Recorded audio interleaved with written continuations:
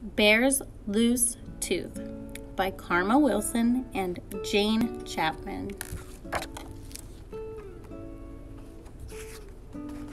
From a cave in the forest came a munch, munch, crunch, as Bear and his friends all nibbled on their lunch.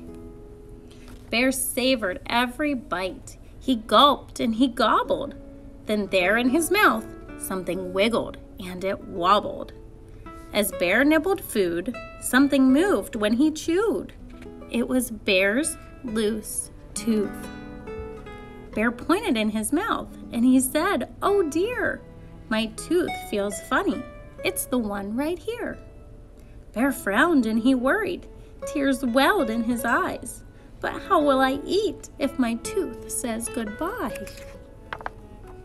Hare said, "Open wide." Then he looked inside and saw Bear's loose tooth. Mouse squeaked, "Don't fret, don't fuss, look, see? A new tooth will grow where the old used to be." "We'll help," said Wren. "I know what to do. It's out with the old and in with the new." Wren perched on Bear's lip and he got a good grip on Bear's loose tooth. Wren pulled on the tooth with all of his might. "Is it out?" asked Bear, but it stayed stuck tight. "I'm a bit too small for the job," said Wren. So Owl grabbed the tooth, but the tooth stayed in.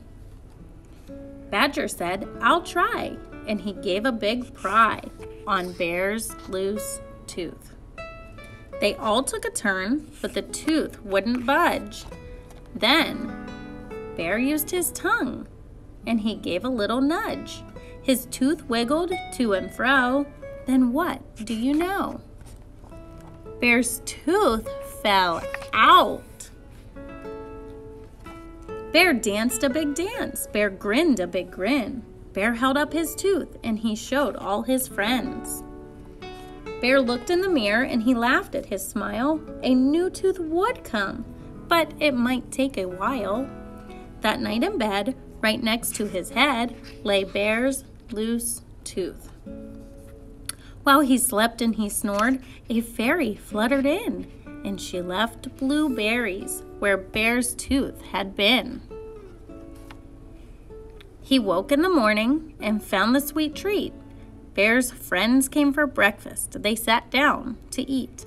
Bear gulped and he gobbled, and he felt something wobble. Uh-oh. Bear's loose tooth.